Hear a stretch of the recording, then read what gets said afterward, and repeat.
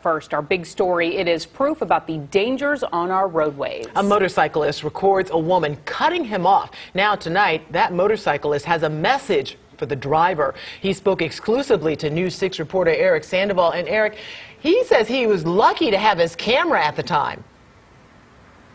That's right, and actually he got that camera just a couple days ago for Christmas, Ginger. You know, Kevin says he drives his motorcycle everywhere, and he was actually driving northbound here on Orange Blossom Trail yesterday afternoon. That is when this driver went off the roadway, literally went to where I am standing right now, cut him off from turning onto Carroll Street right behind me. And it's what she said in her defense that really made him mad. Watch as motorcyclist Kevin Schrader almost collides with a car that appears to cut him off at an intersection. Now take another look as we slow down the video. The car comes from Schrader's right-hand side, drives off the roadway onto the shoulder, not only preventing him from turning at this intersection, but putting pedestrians and other cars in danger as well. If she starts to pass you on your right, you look over, what are you thinking? That was close.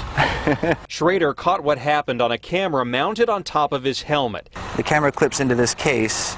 And he says he had his blinker on, so he has no idea why the car's driver would cut him off. He decided to go after her, to ask her. I want to talk to you. Why did you do that? No, I want to talk to you.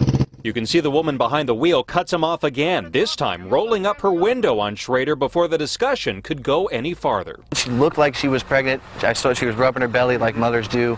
And so my mom would be distraught if I was killed. What if it was her son, her daughter, that was riding? And you know, it's cameras just like this, helmet cameras and dash cameras, that are helping authorities find more and more suspects in just this kind of situation. So, what does Schrader want to see happen with this woman who was behind the wheel yesterday?